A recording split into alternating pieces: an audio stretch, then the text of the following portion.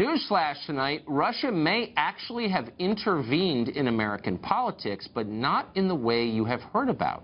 This is an amazing story. In a newly released letter to the Treasury Secretary, Steve Mnuchin, Republican Congressman Lamar Smith and Randy Weber say that Russia is working with American environmental groups to spread misinformation about hydraulic fracking, it's called. The goal, get it banned, fracking banned in the U.S., which of course would hurt the U.S. energy sector and benefit the Russian energy sector. It's all about the price of gas.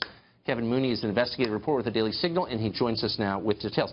Kevin, the story's almost too good. It's almost like you almost couldn't make this up. Actually, they did intervene, but on behalf of Greenpeace.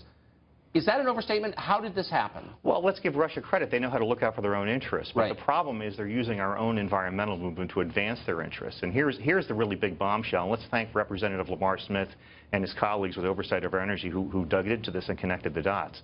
Russia is using a shell company in Bermuda, the funnel company through which then goes to a group called the Sea Change Foundation, which then disperses tens of millions of dollars to our own environmental organizations in the U.S., which in turn carry the water for Vladimir Putin to slam and smear the innovative practice of fracking, which has enabled this shale gas revolution, which, as you know, has really greatly bolstered America's and undercut Russia's position in the energy markets. Right. Our official position on this show is we are skeptical of all Russia stories until we see the proof. So the allegation is that the Russian government has funneled money pretty directly to American environmental groups. How do we know that's true? Well, we know it from our own intelligence community. If you go to the dailysignal.com, which is our news site at the Heritage Foundation, they lay this out with a letter from Lamar Smith. They've known this for years. In fact, I'll even cite Hillary Clinton, who was Secretary of State, cited phony environmental groups that were being funded by the Russians. She described herself as an environmentalist and expressed frustration that the Russians were propping up these environmental organizations to advance their own interests. This is really about protecting Gazprom, Russia's large oil company, because if the United States fracking revolution and the shale gas revolution accelerates, it puts Gazprom and Russia back on their heels.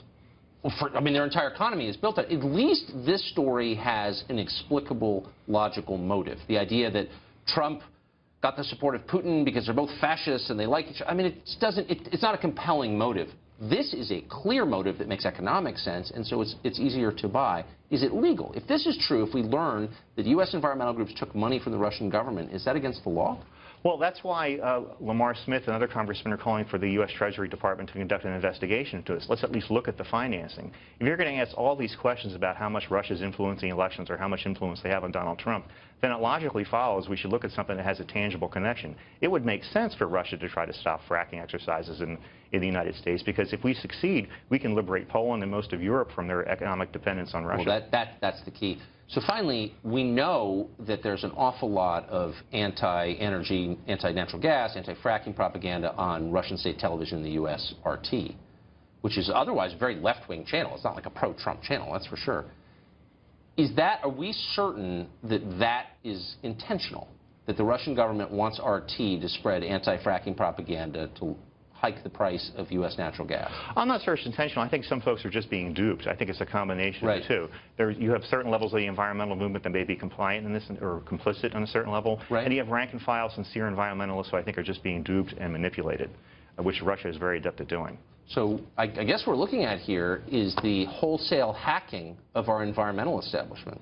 Yeah, I mean, the modern environmental movement has nothing to do with environmentalism as it's defined in the dictionary. I've absolutely noticed that. It seems like an outrage to me. Kevin Mooney, thank you for that. That was fascinating. Thanks so much.